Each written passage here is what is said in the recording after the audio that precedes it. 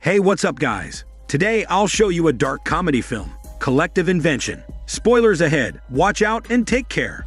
The movie begins with a tape recording of Park awkwardly introducing himself. The narrator states that Park is a man who came out of nowhere and pushed their society into chaos. It's because he is a human mutant that turned into a fishman. The scene cuts to Park being escorted out of a building and bombarded by countless reporters. The narrator says that it's been 5 years since Park was last seen, and there's still so much they don't know about him. A newspaper debates whether or not Park is a revolutionary evolution or a scientific curse. The narrator continues by saying that Park became a sensational phenomenon in their country. Society was torn between accepting him for who he is and even going as far as worshipping him and seeing Park as their idol, but others doubt and hate him because they think Park is a con man or the devil.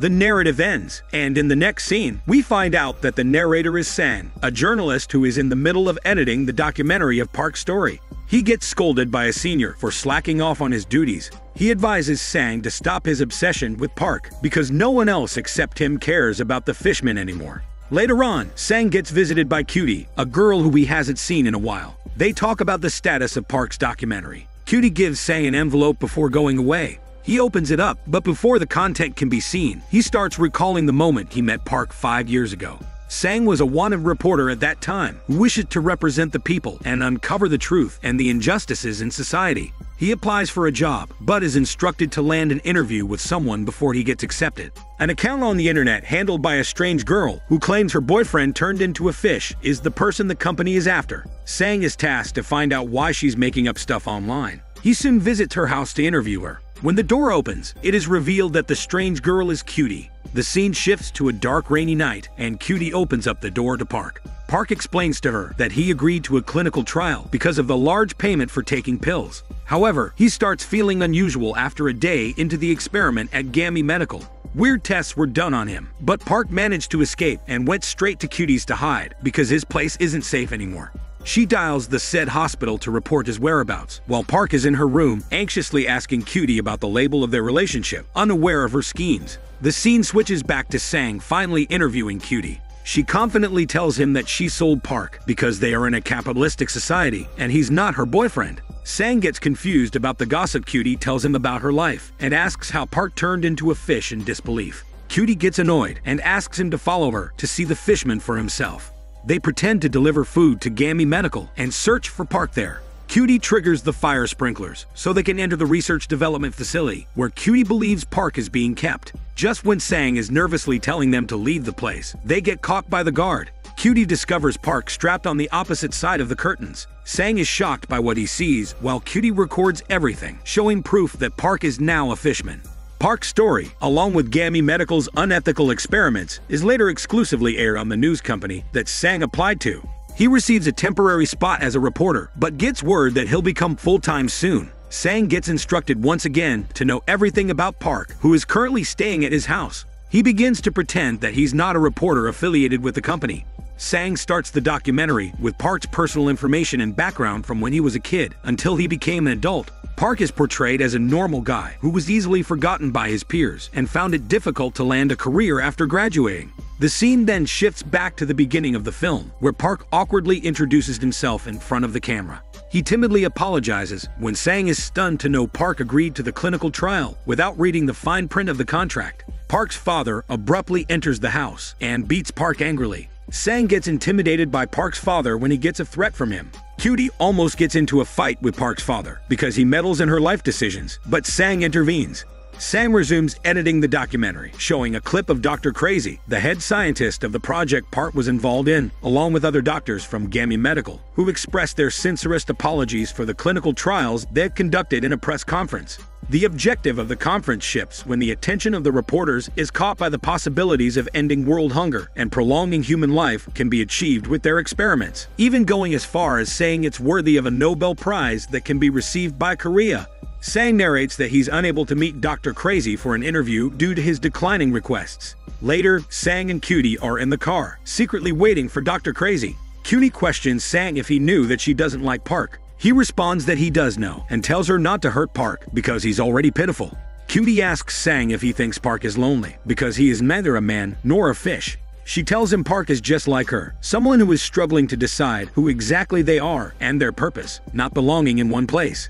Just then, Dr. Crazy arrives. Sang reminds Cutie not to get violent and annoyingly agrees to her demands for her payment cut so she can finally cooperate with interrogating the doctor.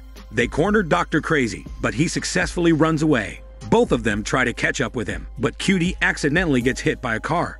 Dr. Crazy manages to get away. After that, Sang narrates again about how life goes on, but the public's infatuation with Park never stops. Park is constantly harassed in public by people who don't care about his privacy. Several news reports about Gammy Medical are made discussing their unethical practices. News coverage is also made about people like Park who desperately cling to jobs that may risk their lives and rights because of poverty and little income. According to Sang, Park became a symbol for youths who are filled with despair, which made their obsession with him become more extreme. As a result, Park became the center of everyone's lives. He became the reflection of everyone's problems in society, such as the unemployment rate in their country.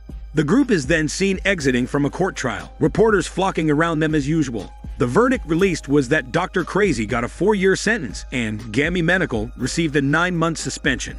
An attorney is then introduced. He is known for his human rights movement and volunteered to work on Park's case pro bono. The attorney believes that they will win when Gammy Medical appeals. Later that day, all of them are in the attorney's office, preparing for their approach to the trial. He tells them that public perception is the most important at the moment because everything will now become a media battle. He advises Park to have a happy disposition and asks him to practice his smile. Park struggles with the instructions and just ends up being funny. The attorney diverts the topic and advises Park again to wear gloves to hide his wet hands. He disappointingly adds that Park's face can't be helped. Park's father tries to ask about the compensation they'll receive after the trial, and this angers Cutie. This creates another tension between them, and they argue in the office as Sang records them. After the fiasco, the following scene displays the fast development of Park into a fishman. The qualities that make him human are slowly disappearing, and no professionals know how to stop it. Many have offered to cure him and look for the solution, but give up in the end. This makes the group exhausted. They go to a worship session someplace as they receive an offer to help Park. However, the pastor is a perverted bastard who sees Park with an evil spirit inside him and needs cleansing, hitting him several times in the head. They get enraged. Park's father punches the pastor, and this halts the cleansing session. Later that night, the group is all in a car, and wounds are evident on their faces from the fight that just ensued. But when Park's father comments that Park shouldn't have involved himself with a bimbo like Cutie, another argument goes down between the two. He tells her that she's just an opportunist who's using Park's media attention to become a celebrity. She retaliates by telling everyone that Park's father is greedy because he doesn't care about Park at all and only cares about how much money he can pocket. He drags Cutie outside the car, and the other two follow after to calm them down, while Park is still sitting in the car and just stares at them. They argue more about the status of Cutie and Park's relationship. Cutie tells Park to get out of the car because everyone with them doesn't care about him. Park's father threatens him that if he gets out, he won't see him ever again. When Park doesn't move from his spot, this saddens and angers Cutie. Park's father stubbornly tells them that he won't drive with her in the car, so they are forced to leave Cutie on the road alone. After that day, articles defending Dr. Crazy resurface. People begin to assert the importance of Dr. Crazy's work and attack Park's supporters with baseless statements. Dr. Crazy is seen as a guest on news coverage to explain his work and display it for the whole world to see. When the reporter asks him about Park, the doctor undermines the horrific mutation that affected Park's life due to their trials by saying that Park was the only one who exhibited that kind of reaction to their experiments from the thousands of volunteers. He also emphasizes the quick development of other countries in replicating the trials that Gammy Medical is doing while they are in the middle of a lawsuit to invoke a sense of competitiveness from the public and to appease them. While all this is happening on set, Sang is there as well. He gets called by his senior and is commanded to give up on the documentary, and he doesn't need to pretend anymore.